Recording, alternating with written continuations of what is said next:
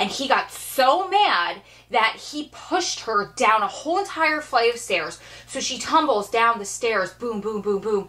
And she gets to the bottom and she can't get up. She can't get up. And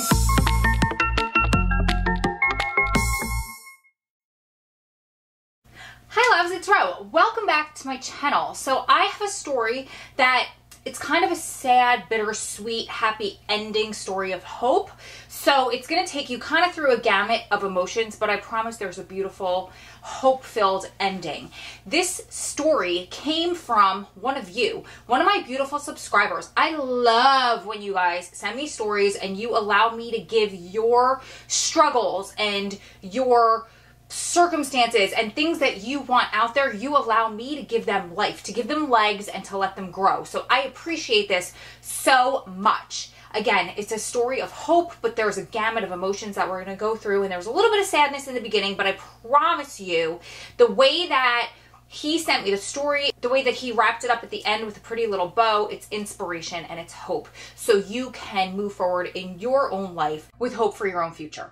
So this story is about two sisters, which I absolutely love because I have 4 sisters. There are 5 girls in my family and a brother, and we are all so close. So when I read this story, I could literally feel it. I felt the pain that these poor sisters went through as the details unraveled.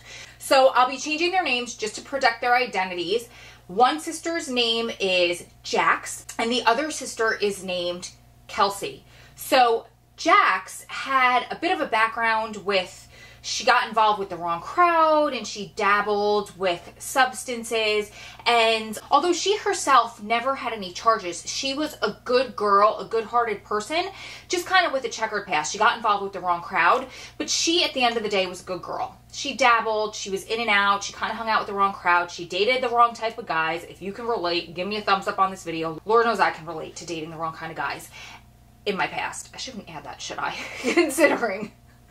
I mean, I guess the truth hurts and if the shoe fits, but Adam's an amazing person who just got caught up in a bad situation.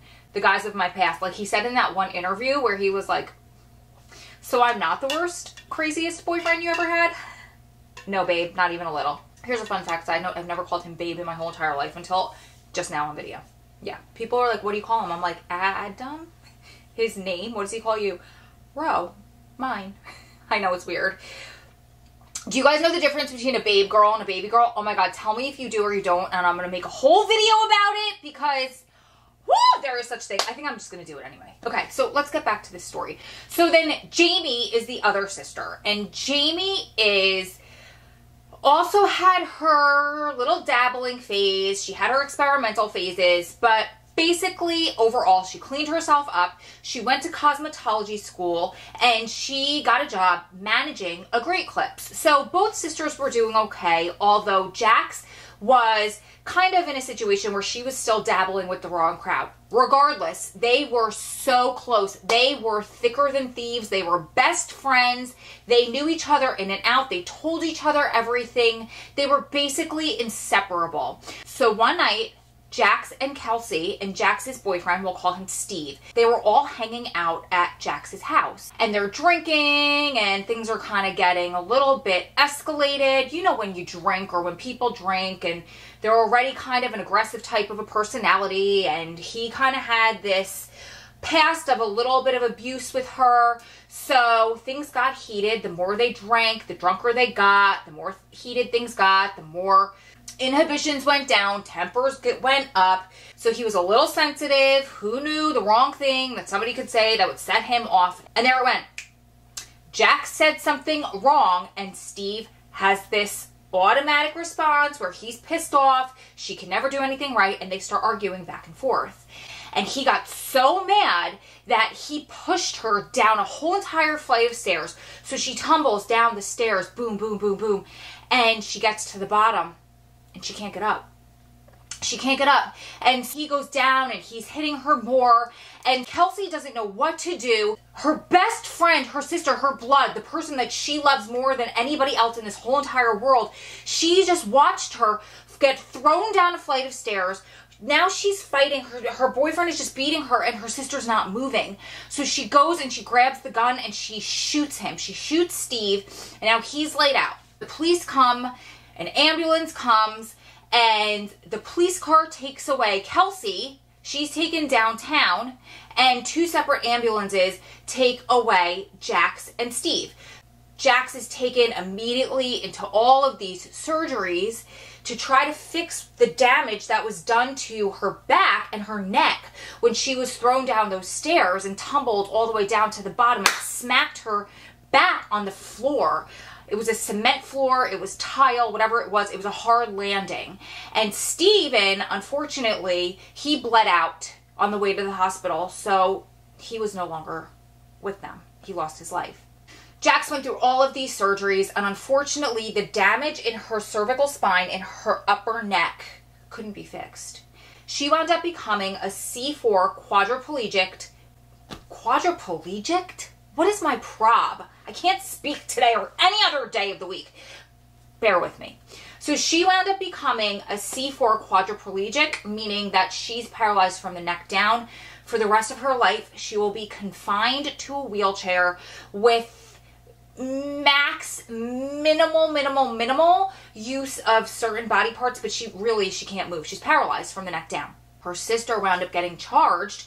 Kelsey wound up getting charged with of Steve, even though it was in defense of her sister, even though she was scared for her sister's life and her own life, she was still charged with 20 years to life in an Illinois state women's prison. Once Jax healed and she was able to get around, even though she has all kinds of medical equipment that she needs with her on a daily basis, she has full-time aides, she still sets up times to go visit her sister. Well, the facility wasn't really too equipped to handle a quadriplegic, so they didn't really have rules set up around it, so they just kind of made them up on the fly when they dealt with Jax coming in to visit her sister. She's every right to do that, but unfortunately, they didn't know how to handle it. They kind of didn't want to be bothered with her. So one day she goes in with her aide and all of her medical equipment, and they wind up searching her for over 45 minutes.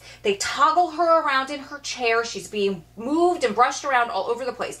Now, from being confined to her chair for a while, I think it's been a few years, she's gotten really weak.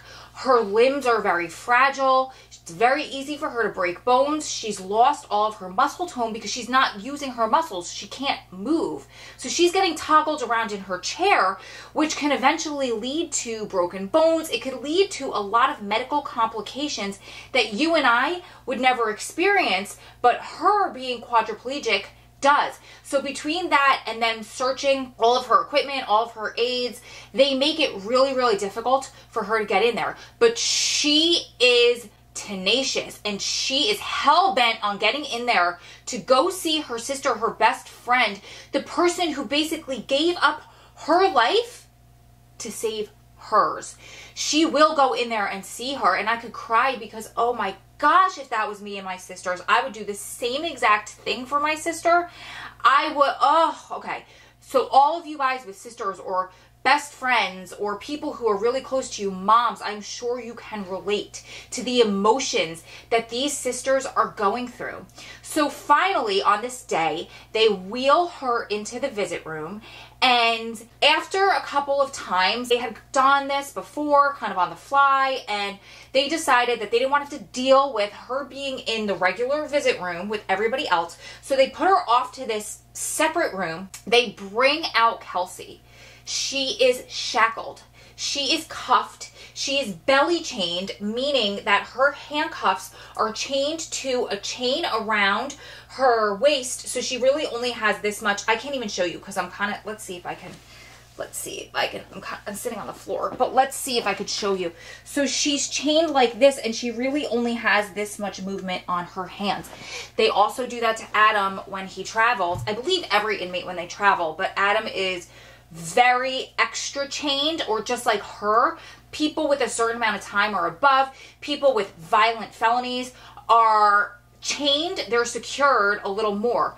When they travel, is that necessary when they're taking her to the visit room to see her sister? And then on top of it, When they get her to the visit room, they uncuff the belly chain and they cuff her to the table. Now, I don't know if that's protocol for lifers. I don't know if that's protocol at their prisons for people with certain types of violent crimes, but it is excruciating for these women to see each other. It is so awful for each sister to see themselves in their own separate prison. One is in prison in her body, and the other one is in actual prison. And either one of them would switch with the other at any given moment. That's how much they love and care about each other. Both sisters are completely sober now. Both sisters have recently found spirituality and God, and I don't know exactly what, but they're both on a good path.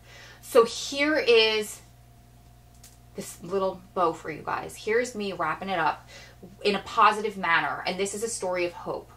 Where in your life are you keeping yourself in your own little prison? Is it a prison of your mind? Is it a prison of your body?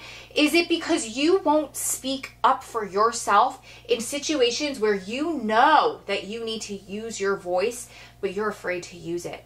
You imprison yourself. Is it by staying in a relationship that you are so well aware has past its expiration date, but you're still holding on for some reason? Are you holding yourself captive and keeping yourself in prison in that relationship? Are you staying in a dead-end job that you know you deserve so much more? There's so much more to life outside of that job, but you stay for whatever reason. You are deciding to play small and keeping yourself within those confines and in that prison of that job.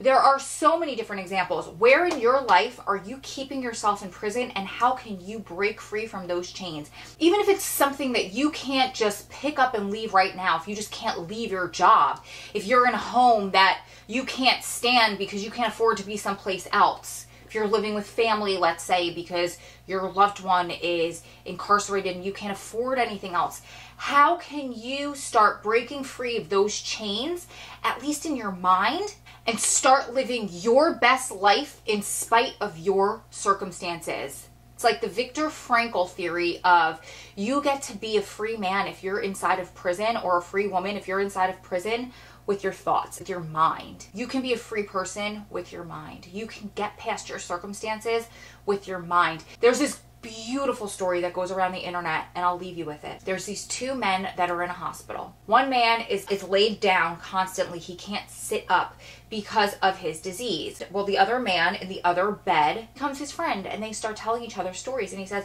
I can't sit up, so why don't you tell me what you see around you? And the man that could sit up said, oh, there's this window here, and I get to see right out into the front, right out into the courtyard.